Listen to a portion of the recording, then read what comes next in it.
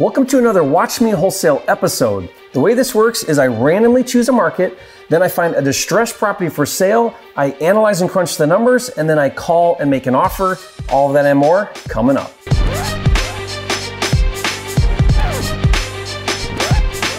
This video is brought to you by 10K Club, a program that pays you $10,000 for finding ugly houses. Learn more at my10kcheck.com. If you're new here, I'm Jerry Norton, and I went from dead broke to millionaire flipping houses. And after doing 1,000 deals, I created this channel to help you master the art of wholesaling and flipping so you can live your dream life. Be sure to subscribe and click the bell icon to get notified when new videos are released. Okay, so I've got 10 random markets chosen here, and I'm gonna go ahead and spin this wheel, and we're gonna see who the winner is.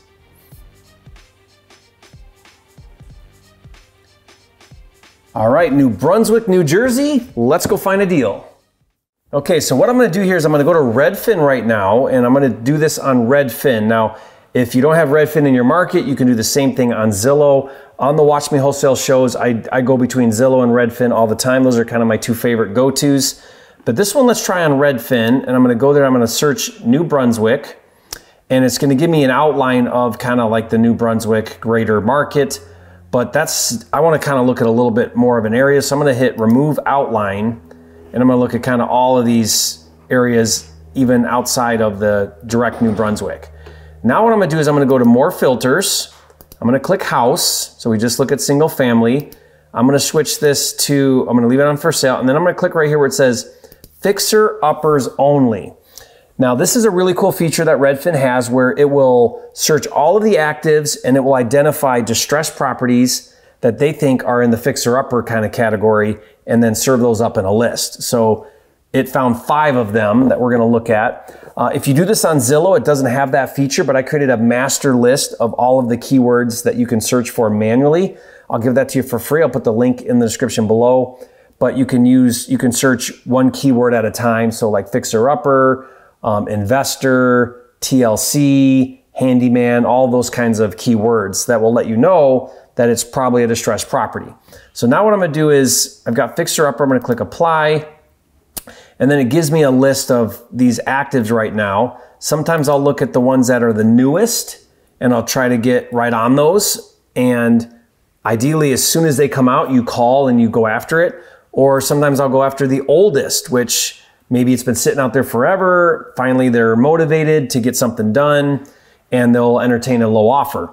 So either way is a good strategy. And so yeah, I'll just go through the list right here and start looking for a good one. And let's just pick this one right here, the second one down. It's on 45 Carmen. So if I click on this, it's gonna open it up, says it's a 2-bedroom, 1-bath, 876. And check this out, guys. It says, this is a rehab or cash deal. House is as is, needs work. So lots of detail there, but that's all we need to know, right? It tells us right there that this is a cash only type of property. And let's take a quick look at the pictures. So obviously this is an older home. Looks like it's got some cracks right here. Hopefully there's no foundation issues. It's a barn style kind of home. I'm not crazy about the curb appeal, but it looks like it's on a big yard. And it is. I mean, look how big this yard is right here next to this house, which is kind of a big deal out here because most everything I see is pretty tight lots. But taking a look at this property, looks like it's carpet, looks like it's paint, and a kitchen. So you can see there's carpet in the kitchen. That's no good. So we're gonna wanna do cabinets, counters, and flooring. And that looks kind of like there's some kind of roof repair that went on or something. Appliances for sure. Bathroom needs some work. And notice this, it's got a radiator there. So it's on like a boiler. Look how old that thing is. Look how old the water heater is. So for sure this is gonna need a furnace, maybe some forced air. That's kind of a pricey thing to do. Maybe we can just leave that. I'll have to spend a little more time later. But for now, I just wanna get kind of to a ballpark number. So the rest of the house looks pretty good. There's a deck, that's nice. So I'm thinking this is feeling to me like around a $25,000 rehab. It's only 875 feet. So let's do this. I'm gonna go to my deal analyzer now. This is a tool that I built specifically for crunching the numbers. I'm gonna put 876 on the square foot. Then I'm gonna put 25,000 on the rehab number. And then the next thing we need to do is comp the property and put those numbers in. So let's go back to our property. I'm going to right click and click duplicate. That gives me 2 tabs. I'm going to go to the second tab, and then I'm going to click on this map right here. And it shows me where it's at on the map, which is there's Franklin. So it's like north of Franklin right here. But then I'm going to click right here, map nearby homes for sale. And it gives it to me right there. And I'm going to zoom out because now it's showing me comps. There we go. So we're right there. And now I'm going to go switch this to solds because we want to comp it. I'm going to go back 6 months. And I'm going to put a maximum of 1,000 feet. I don't want to see anything bigger than 1,000 square feet because we're only 800 and something feet. So that brings it way down to just a handful of comps. So this one up here is the highest one, it looks like, at 315, but it's a really well done, nice ranch. Open floor plan. I mean, it's not totally updated, but it looks pretty nice. Then we got a 285, that's another ranch, no pictures. So here's a 275, what's going on here? Okay, no pictures on that one, can't even see the front of the house. And then 265 is again another ranch. So we're not really any of these because we're more of that 2-story kind of barn look. So these have way nicer curb appeal, but you know, there's no inventory. It's got a big lot. So I think I'm going to go with kind of in between all of these and stick with 275 as a sale price. So then what I'm going to do is I'm going to go ahead and update this to put in 275. So I'm going to so it's about 315 bucks a foot, gets me 275.9 as an ARV. That's the price we can sell it for once fixed up. 25,000 in work. And I'm going to leave that at 8 and 5. And let's say a flipper wants to make 25,000 and then I want to wholesale it for 15,000. I would need to buy this thing for 175. It's at 270. So I'm $100,000 underneath where it's listed. Now you might think, waste of time, don't call, don't make an offer. I never think that way. I always call and I always make the offer. And I really want to be open-minded and talk to the agent because sometimes I can find out a whole lot of information. Again, I did this very fast. I'm using limited information.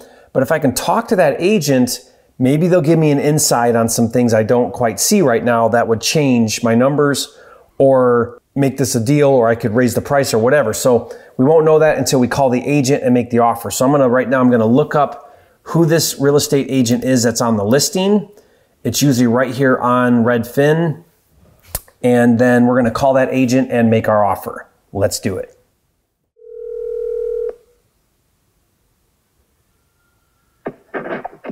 Hello? Yes, hi, is this April? Yes, hi. Hi, April, this is Jerry. How are you? Good. Good, good. Do you have a minute? I want to talk to you about 45 Carmen Street. Sure. Have you seen it? No, I've just seen it on Redfin. Okay. But I do a lot of rehabs, so, you know, I kind of have an idea what I need to do to it. Okay. Have you driven by? No. Oh, okay. What can you tell me about it? It just needs work. It's kind of small, especially the upstairs. Uh-huh. I guess that person would have to consider expanding. It's got a decent lot. Is it a double lot? I don't think so, but you know, you never know because you might be able to get a variance or at least make the house bigger. Yeah, it's got that big yard on the if you're facing the house to the right of it, looks like a big yard. No, well, it's not that big. It's more big in the back though. Okay.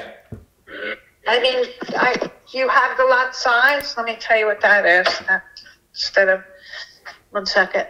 I mean, I'm just looking at it on the street map and there's, you know, not a house right next to it like most of the houses. Yeah, there's some space. Is it 1 bedroom down, 1 bedroom up, or both bedrooms up, or how's the floor plan? It's 1 big bedroom and 1 tiny bedroom area. The downstairs might have some potential because it's got an interesting layout. like I said, you probably won't be looking at expanding it. So that's 80 by 164 size lot. Yeah, good size lot. So it's like a... So tell me your thought process. So I'm looking at this as a flip. And so tell me your thought process, because I've looked at comps in the neighborhood that are under 1,000 feet. You know, so if I were to come in and buy it, fix it up, resell it, what would it sell for if it were fixed up as a, you know, even if you add a bedroom, but if you're under 1,000 feet, that's kind of your competition, right? Whatever else sells for under 1,000 feet. Would you agree? If it's really nice and you have 3 bedrooms and 2 baths, you know, you can get decent price for it. Yeah, I mean, I didn't look at 3.2. I don't know if you've got space for that. But if I just look at homes under 1,000, you know, there's one for 275, one for 265. Those are the highest two. There's another for 285. That's a 4-bedroom, but it's 884, so they must be tiny rooms. But like, I like this comp right next to it for 265, but it's a 2-bath. So it's a 2-bedroom, 2-bath, but it's pretty nice. It's like nicely done, you know. So, but that's without spending any money on it. That's what they're selling for. The nice ones are selling where you're at list price. So I guess I'm trying to understand where you're at. You've been on the market for about 40 days. I know, but she doesn't give a lot of access. She won't allow a lot of showings, so because she's working and she won't let it be shown unless she's there. So I had it blocked off for the last week or so. Realistic numbers. She turned down 245. She'd probably take that now, but the guy is gone. Okay. What were you thinking of offering on this property? Well, I mean, so like if I run my numbers, I'm looking at it as a 275 back end after I fix it up, because there's just nothing selling. I mean, you can't get over that for under 1,000 feet unless you know something I don't. But I'm just looking at solds all up and down that area. There's one house, the highest house that you can find up by Franklin, that's it got 315, but it's not like a barn style look house. It's a open ranch, really open. What are you thinking of offering? What was your number? Yeah, that's where I'm getting to it. So if I spend 25 and just go in there and do a cosmetic, which would be the flooring, paint, kitchen, bath, just that, not expand, not do anything else. You know, I still need to be down closer to around 200 or even under 200 for it to even make sense. I have an offer on the table for 220 now that she's not taking. Yeah, so yeah, I think she would take more like 240, maybe a little less. Is that cash though? Yeah. Okay, so you got a 220 cash offer on the table? Yeah. Okay. Yeah, so if you got 220 cash on the table, I mean, that's a pretty good offer. I just don't see anybody else doing much more than that. I mean, that seems a little high to me. I'm just strictly look at the numbers, you know. So I look at, okay, well, what's it going to cost me to fix? I got to factor in closing costs, carrying costs, commissions. Want to make a little bit of money on it. You know, where's that put me? And that puts me like down, when I run my math, that puts me down around 190, 200 to make it a deal. Now maybe they're thinking they'll I don't know, add square footage, but you can't really add square footage. You can change floor plan around. It's going to spend some money, but you can't really add square footage unless you do additions, right? Okay. So I don't know, how legit do you think that 220 offer is? Oh, it's legit, definitely. Okay. And by the way, I forgot to mention, I'd let you represent me on an offer. Okay. So are you allowed to do that right for me? Oh yeah, absolutely. Okay. Okay, so you could write for me, get the buyer side commission? Right. Yeah. Yeah, I mean, man, if I look at 220, what would I don't know how I would make that work, you know? She won't even accept 220. Maybe I know. Over time, things change. So yeah, yes, she turned 45 cash and should have taken that. And then yeah, she should have. Yeah. Well, she didn't. So it's a little frustrating, but I bet. So. I mean, that's a 245 cash. She should have taken that and ran. I mean, there's just no comps to support that it getting more than that. I mean, I'm looking at one right now that to me feels comparable. A 2-1 that sold for 190 on Dunbar. You know where that is? Right by there. Okay. There's another one here on that looks more like this, a 2-story on Loughbury. It was. Hold on. I'm gonna just look it up here. This one got 198. And Just a minute. Yeah, and it's to me it looks even cleaner than yours. Like the cabinets look okay. I mean it's just south of French Street, so it's on the other side of that road, but it's real close to you. Okay. Dunbar, what was the other one? So, what did I say? Let me look right here. So this one's super close. This is Dunbar, 77 Dunbar. It even has a garage. Wait, give me the other one. Also. The other one was Loughbury. So 41 Lufberry, Loughbury. And it's a 2-story. Now, I don't think it's got as big a lot, so maybe there's some more value there, but it got 198. These are sold, 198. Oh, there's a vacant lot being sold separately. Yeah. But then, like, if you look at, this is the one I really like. If you look at 7 Henry. 7 Henry got 265. It's 864.22. But it's sharp looking. You know, it's got a nice little curb appeal. But it's in there a little tight. Like, you don't have much of a yard there. Like, you're... What number, Henry? 7. Yep. But it's same square footage, but but it's, I mean, nice big porch, and then you go inside and you got wood floors, you know, good sized kitchen. It's cute. It got 265. This one's got no pictures, or maybe it does. It's got 4. Let me go over to this one. There's no pictures on that one. Or maybe you can find them. They're really bad shape if there's no pictures. So. Yeah, but I mean, it sold good though. So, but look at this one here. Look on 45 Ambrose. 45 Ambrose. That got 285. Now they're calling it a 4-bedroom, but I don't know how you get 4 bedrooms on 884 feet. It's going to be pretty small rooms. But it's a ranch. There's no pictures of the inside, but that got 285. So, you know, even if I bump my numbers to 285. All right, well, she's not going to take it, so you're wasting time. Yeah, I realize that. I'm just, you know, if it's helpful, if I were you, I would present my 200 offer and say, hey, I got another investor. He's cash 200. I know they're going to say no, but it helps you because it gets the seller thinking they need to come down, and it helps you get a reduction at least. Right. And then if you get that thing down, I mean, if you get that seller down closer to 220, maybe I can relook at it and figure something out. But right now I'm kind of like around that 200 number. All right, I will let her know that. Yeah, but let her know. Say, hey, I got another offer. They're even lower. They're 200. What do you think about doing it? Because you're at 270. I think it's just going to sit at 270.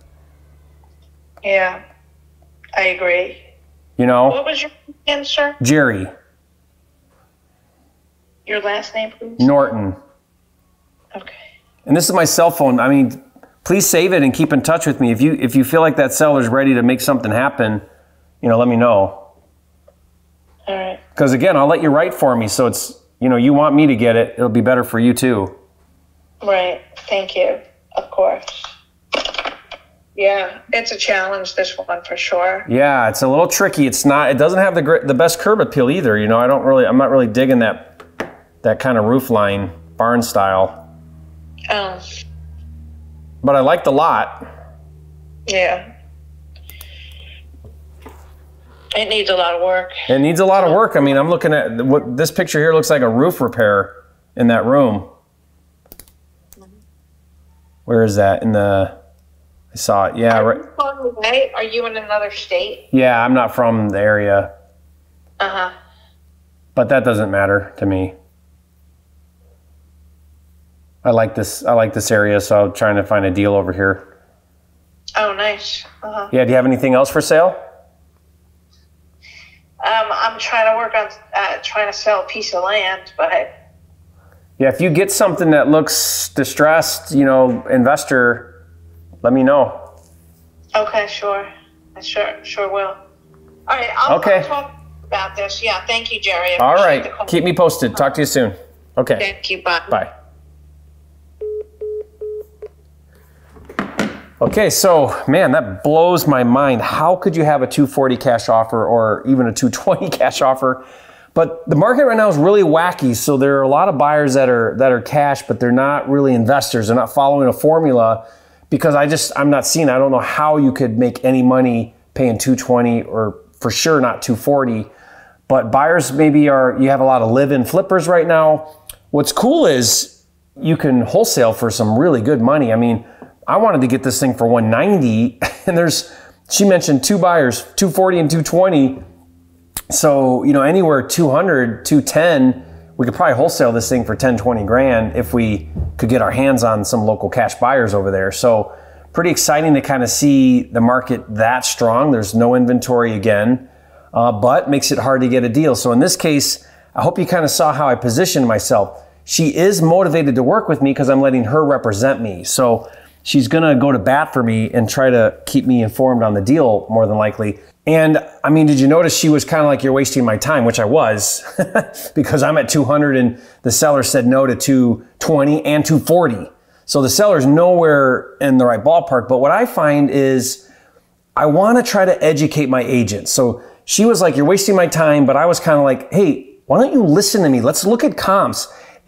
I believe if I can help an agent understand what's going on. Now you would think the agent would know how to do this, but she's clearly way overpriced and the seller thinks that this thing's worth way more than it is.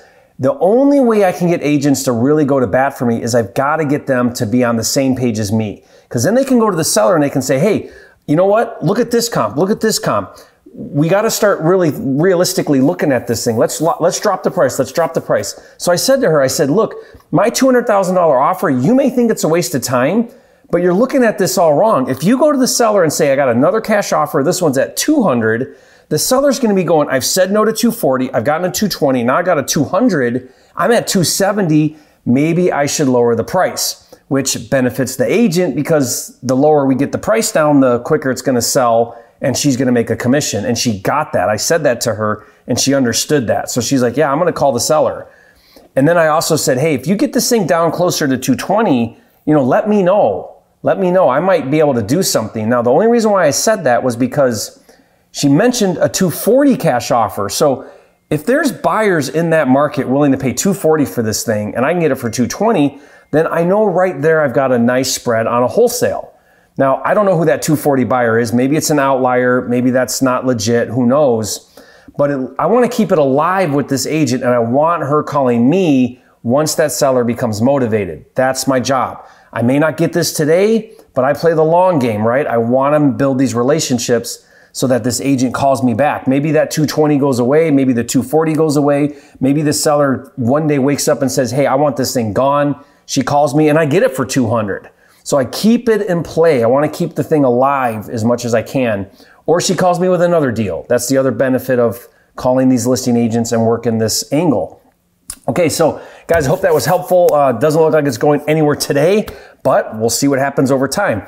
Now, if you want to get my deal analyzer, you saw me use to break down the numbers, I'll give that to you for free again. That's mydealanalyzer.com. And I want to tell you one other thing. If you guys find a good deal and you feel like you've got a deal that's in formula and it's a great deal to flip, I'm interested in buying that deal. I want to be your buyer. I've got capital, I've got systems, I'm looking for deals. I do it anywhere in the US and I will pay you $10,000 for every deal you bring me.